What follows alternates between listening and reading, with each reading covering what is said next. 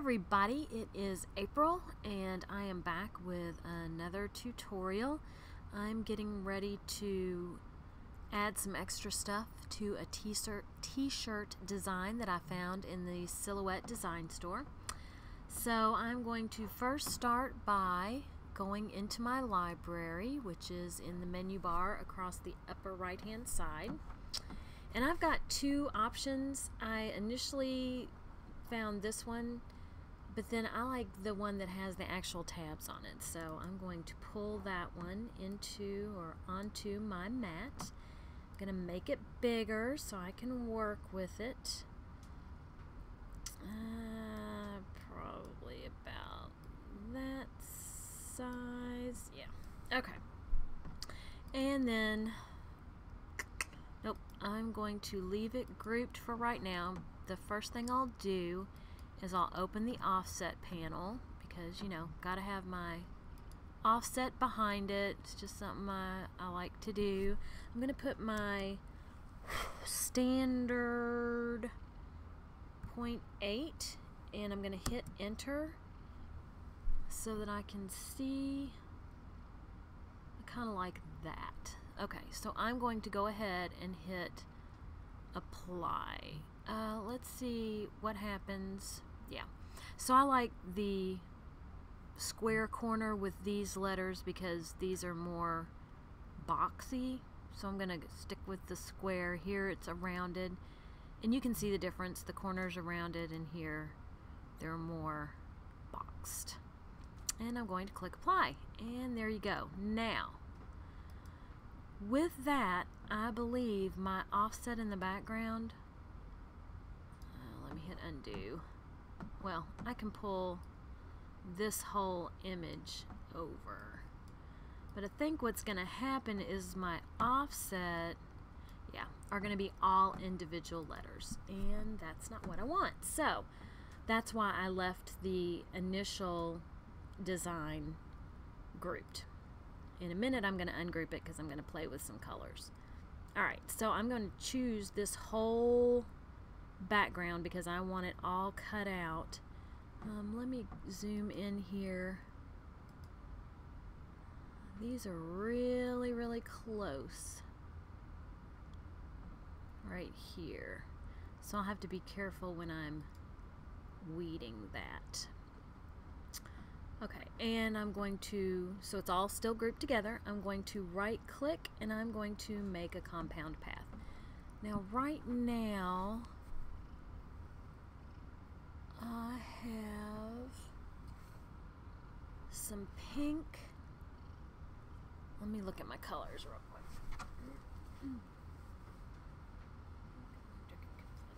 Okay, I've got pink, electric, and I'm not sure which color electric it is. It's a kind of a purple, a light pink, electric purple, and a confetti. So what I'm gonna do is I'm gonna make this whole background pink. Alright, and then I'm going to move him or her off to the side. Then I'm going to bring this back over and I'm going to ungroup because I want to make these different colors. I think what I want to do, so I chose the M and I chose the Y by hitting the shift key and clicking. And instead of grouping them together like this, where if I go too far I'm going to get more than what I want, I choose to select, hold the shift key and click. And then I just keep the shift key down. I want this first tab, I want the H, I want the A, I want the S, I want the T, I want the O, I want the O. Got to make it a hand in order to get it. I want the M, I want the A, I want the N, I want the Y. Got to make it a hand, and you'll see a really light gray box around it. I'm still holding that shift key down. And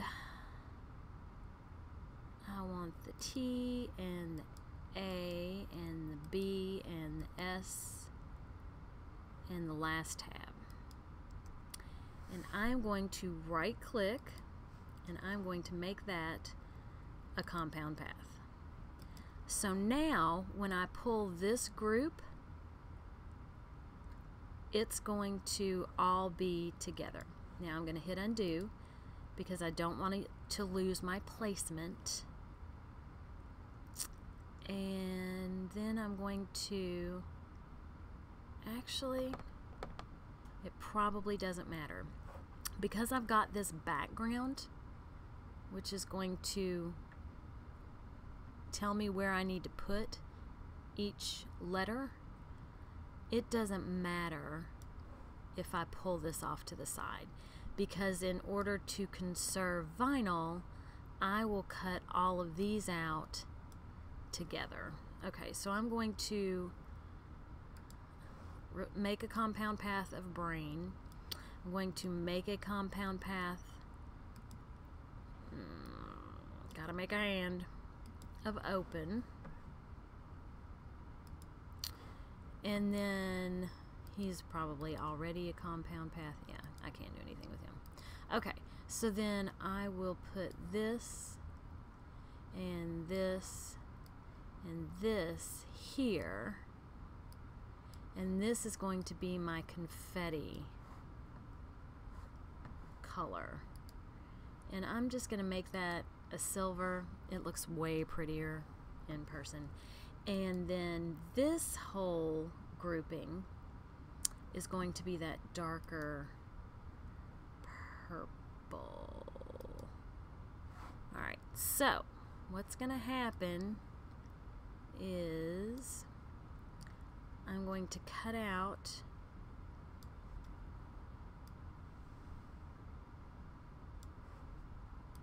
the big piece first. So the offset will all be cut out at one time, so I don't have to line it up or anything.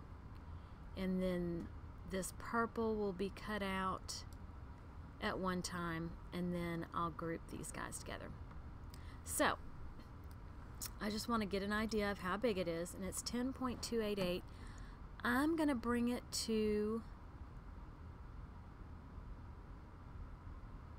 yeah, 10 3/4, and then I'm not going to forget to flip it. Alright, then I'm going to save it because I don't want to lose all the work that I've done. So, too many tabs, open, and okay. Okay, so then I will click outside so that I can ungroup them. I'll move the purple off, I'll move the confetti off, which doesn't look like confetti right now, but it will. And then I will strategically place that on my mat. And I don't have to worry about flipping it, so when I hit the send, I'll choose heat transfer smooth, and I don't have my Cameo on right now, but when I hit send, I will click as is. Alright, thank you for watching. If this video is helpful, please subscribe if you'd like to see more videos like it, and also give me a thumbs up if it was helpful. If it wasn't helpful, you have a good day, and I hope the next one I make will be.